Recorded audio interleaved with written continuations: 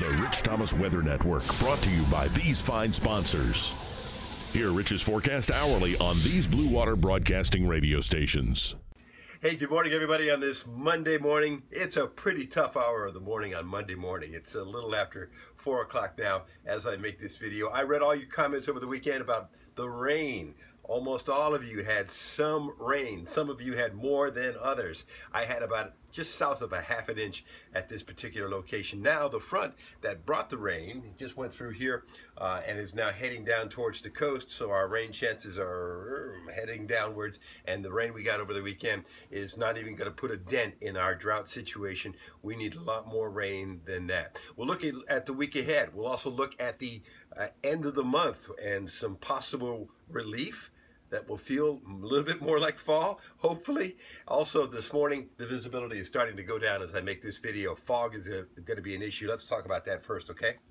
Now, as I make this a couple of hours before sunrise, the visibilities are dropping quickly over portions of central and south Alabama. So, yeah, fog could slow you down up until about 9 o'clock when the sun has a chance to burn it off. Otherwise, there's that frontal system now moving into southeast Alabama, heading towards the coast. That's the one that brought us the rain over the weekend, and that's the one that's going to park on the coast over the next few days.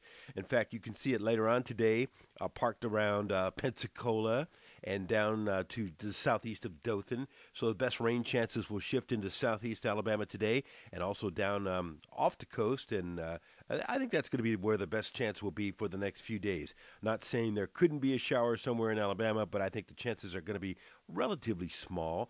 We'll mention the fog this morning and then mostly sunny. High around 90, tonight's low 70, north winds at 6 to 12 miles per hour. Will there be a lot of relief from the humidity? No, not really. The humidity is not going to be affected much at all. You can see out in the tropics, we still have Julia, we have Carl, we have another system in the far eastern Atlantic right now. Believe it or not, Julia is still off the South Carolina coast. There's that system in the far eastern Atlantic, which looks like it's going to be a fish storm. It's going to curve.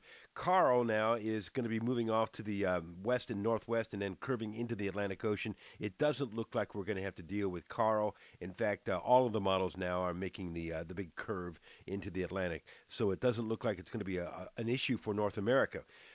Tuesday's map shows the front going a little bit farther south, trying to make it to around Cedar Key before it eventually washes out. You can see on Wednesday the moisture is trying to return. That's the last full day of summer.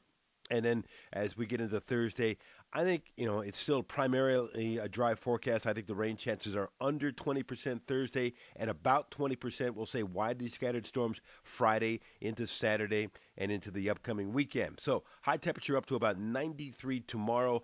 Lower 90s again on Wednesday and Thursday and Friday, with rain chances relatively small until about a 20% chance pops up in the Friday forecast. So still, summertime hangs on, even though the season's going to change.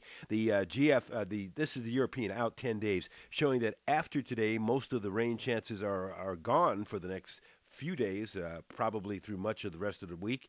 And as we look at temperatures on the European, we're seeing generally low 90s for the next few days, which looks to be pretty good. And then a hot period of time over the upcoming weekend. No signs of relief on the 10-day forecast on the European, not on this particular run of the European. Let's look at the GFS out 16 days. We're still seeing, some signs of relief over about the last 3 days of the month, with highs in the 80s and lows falling down to the 60s. It doesn't look as promising as it once does, but we're still very hopeful that we're going to see some relief, with fall officially beginning Thursday morning at 9:21 a.m. Central Daylight Time. That is the autumnal equinox, and even though fall will begin, we won't see any real fall relief until perhaps near the end of the month and into early October.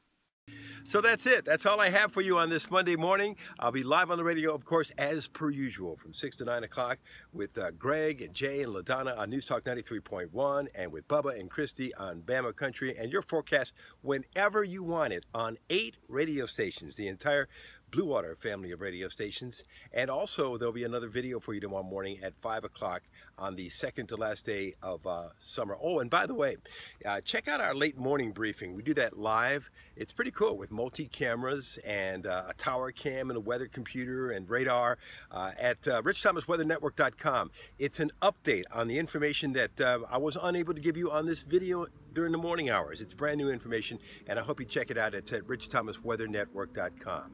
All right, So I'm out of here. Have a great day, and I'll see you in the morning, okay? Rich Thomas weather.